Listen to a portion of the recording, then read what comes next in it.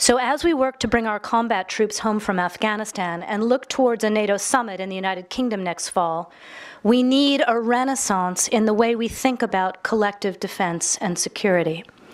That means spending smarter by spending more together on the most vital 21st century capabilities, from joint intelligence, surveillance, and reconnaissance, to deployable headquarters, to integrated strike capability.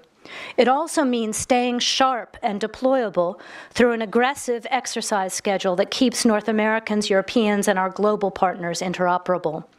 And it means consolidating all that we've learned over the last 2 decades about training and support for third country militaries into a permanent standing training capability. If NATO, ideally in partnership with the EU, can train others more, we can deploy less.